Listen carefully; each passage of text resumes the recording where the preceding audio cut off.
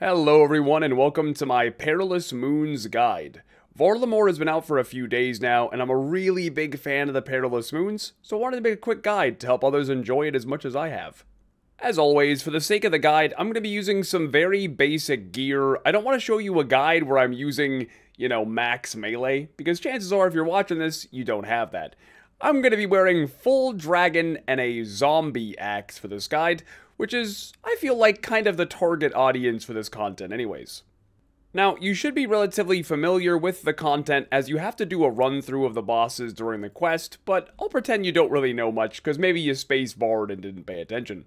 So one nice tip as you're in the lobby is if you ever get lost or confused about where you're going, I highly recommend opening up the world map, and you see these little yellow squares? They will show you what door will lead you to where. So let's say you want to get to the Blood Moon boss, okay?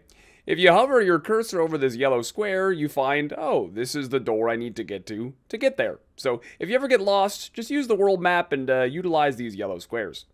Now, one really great thing about the Perilous Moons is you do not need any of your own supplies. As you can see, my inventory is totally empty. So this is very Iron Man friendly. That being said, let's talk about prepping.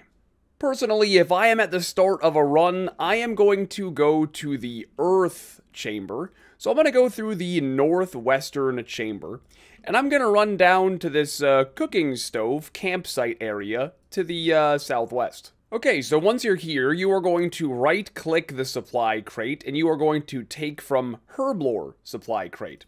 It's going to give you a pestle and mortar and some vials of water. You're then going to collect from these grubby saplings, and go ahead and use your pestle and mortar on the moonlight grubs, and then use the paste on the vials of water. This is going to make a moonlight potion. A moonlight potion is basically a super combat that boosts your defense even higher than that, and it also restores some prayer. And again, this is totally free to make. Now, from here, as far as food goes, you have a couple of options.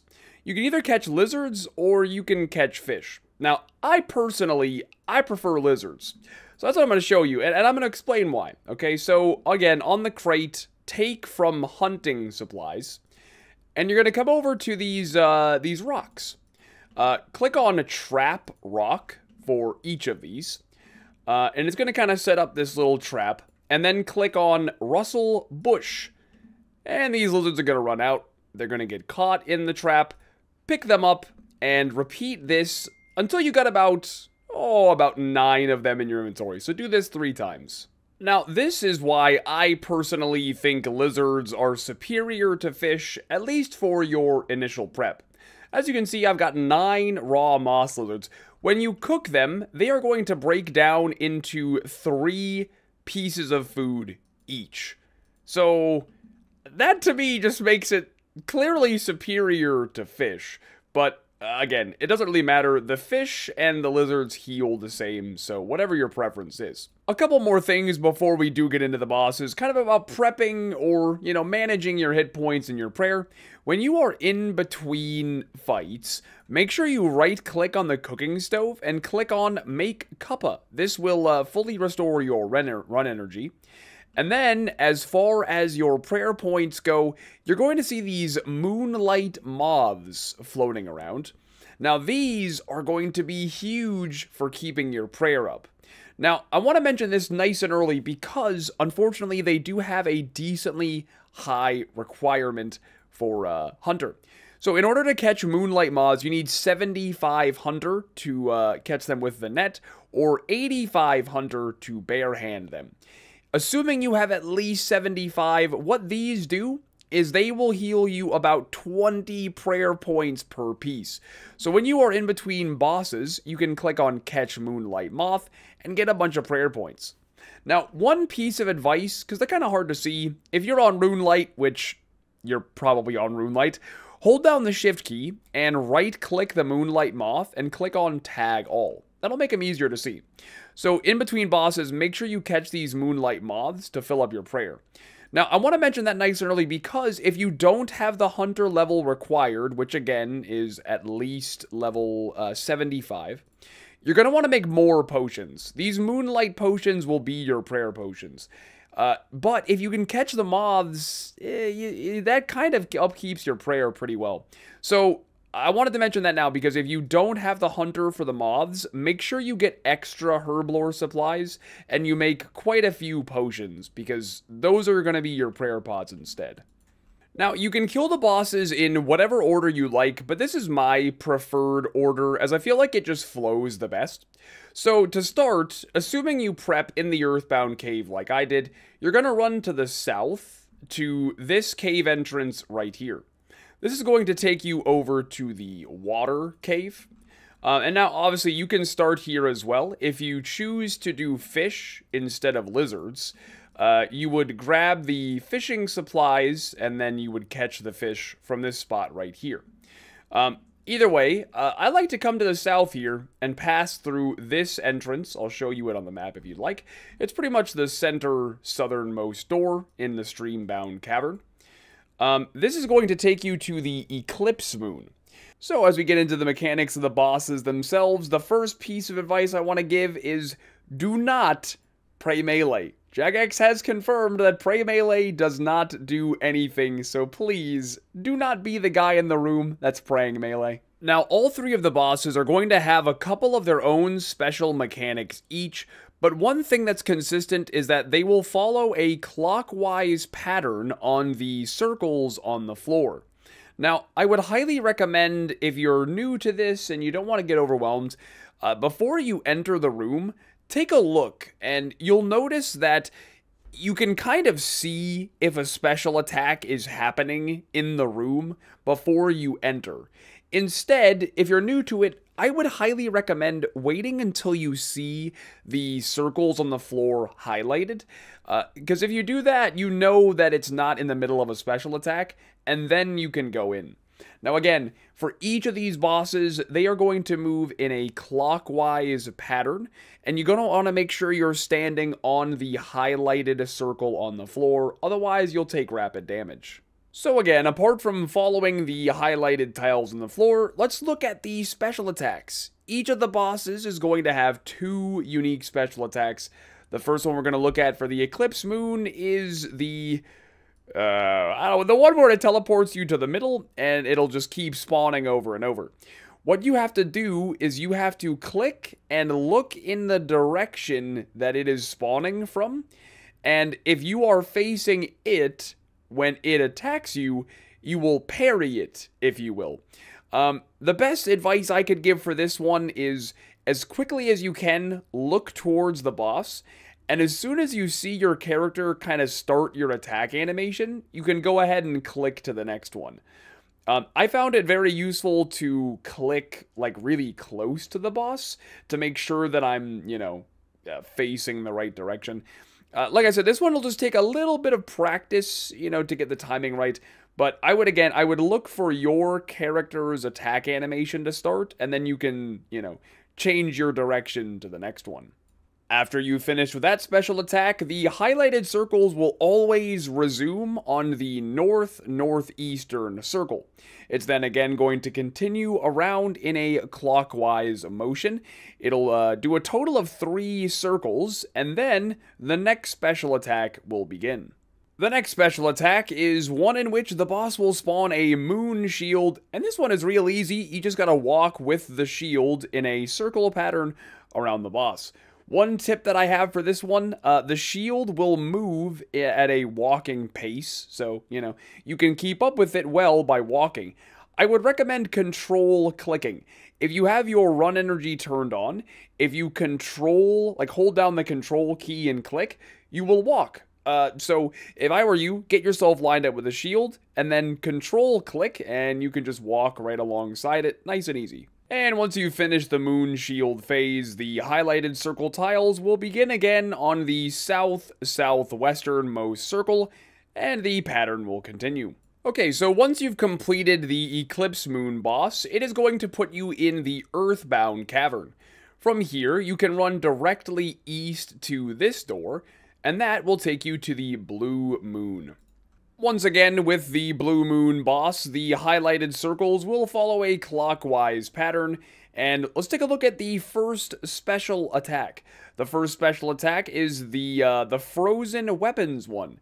3 ice chunks are going to spawn, and you have to break the one that is highlighted.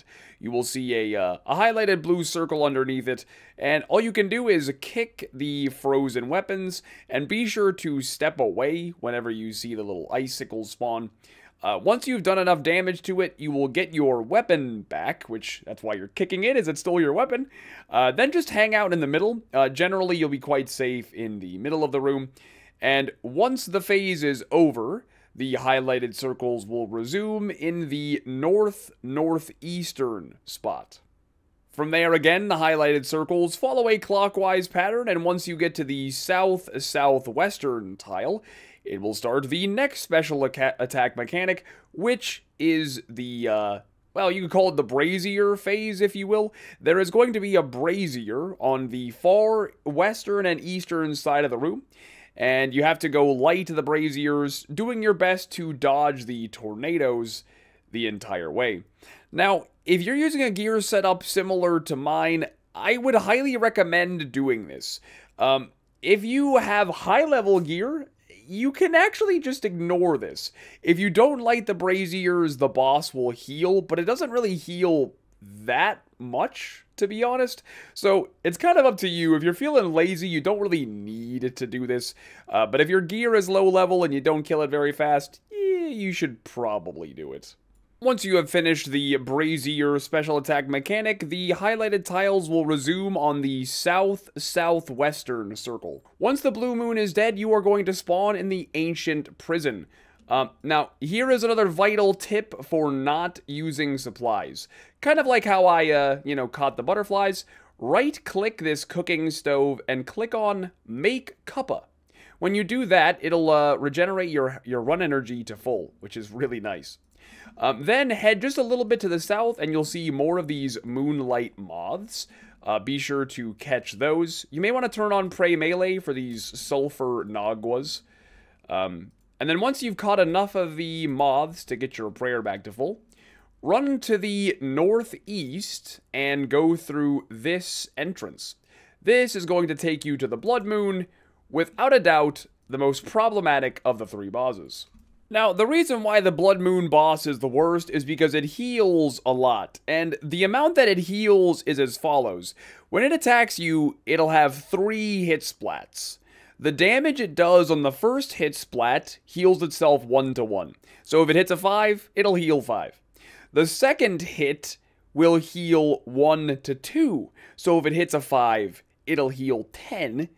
And the third hit splat heals 1-to-5. So if the third hit splat hits you a 5, it'll heal itself 25 health. Now, here's the good thing about it. If any of the attacks hit a 0, the rest of the attacks will hit a 0. So if the first hit is a 0, hits number 2 and 3 will also be a 0. That being said, it is actually quite helpful to be tanky for the Blood Moon boss. With the Blood Moon boss, it really can make the kills super slow if your defense is low and it does a lot of damage to you, because it's just going to heal so much.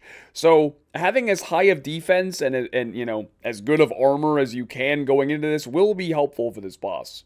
Alright, let's take a look at the first special attack of the Blood Moon boss. This one is really easy. Blood pools are going to spawn on the floor, and all you have to do is walk around and make sure you're not standing in them.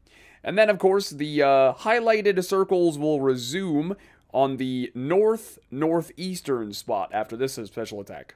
Now, the Blood Moon's other special attack is, without a doubt, the thing that I get asked about the most on how to avoid being damaged here. There's going to be some jaguars, and you need to find the one that has highlighted tiles and go attack that one. Now, if you stand next to the jaguar, you take damage. But if you step back, you take damage from the blood pool. So what do? Well, you step back and forth at just the right time. It's a little bit difficult to describe the timing. Hopefully, by watching me do it, you can kind of get an idea of the timing. It's one of those things you're just going to have to get the feel for. I guess one tip maybe that I could give to look out for, when the blood spawns behind you, it kind of lands on the floor and then spreads out a bit. I would say the tick after it's done, like, spreading is when you step back. So yeah, hopefully, again, watching me do it will hopefully give you an idea yourself, and then you're just going to have to go practice it. But yeah, just find the highlighted jaguar, step back, and then click on the jaguar to step back forward at just the right time, and you won't take any damage. In fact, by hitting the jaguar, you'll heal yourself.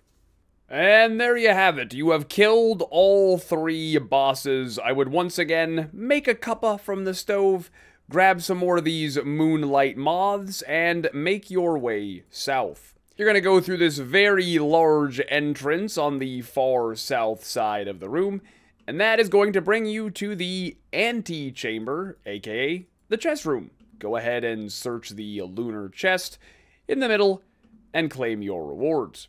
Unlucky, no uniques to the video, unfortunate. From there, you are going to run to the north. Go ahead and pass through this entrance. Now, at this point, if you are in need of more food or potions, you can do so right here. Grab a fishing net from the supply crate and catch some fish, or grab some herblore supplies, grab some grubs, and make more potions. And then you're just going to head back into this entrance, and the cycle will begin just as it did before, starting with the Eclipse Moon.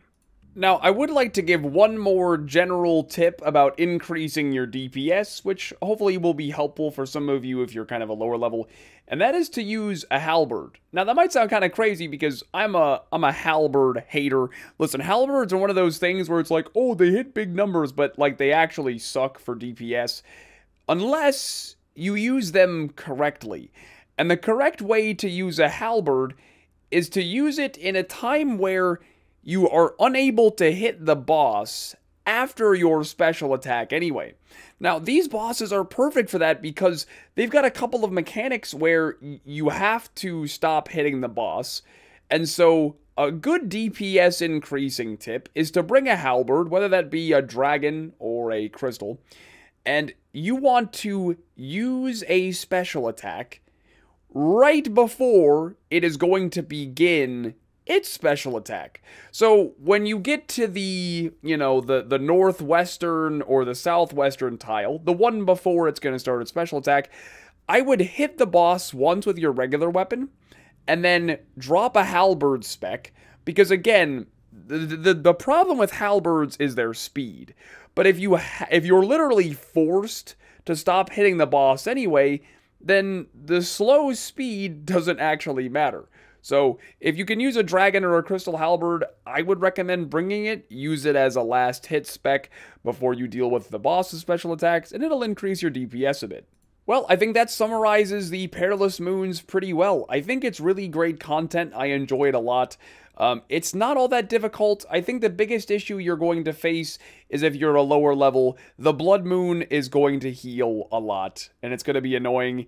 And there just really isn't much you can do about it other than get higher defense and get better armor. It just kind of is what it is, unfortunately. I hope you found the guide to be helpful. If you did, feel free to leave a like, and I will see you all soon.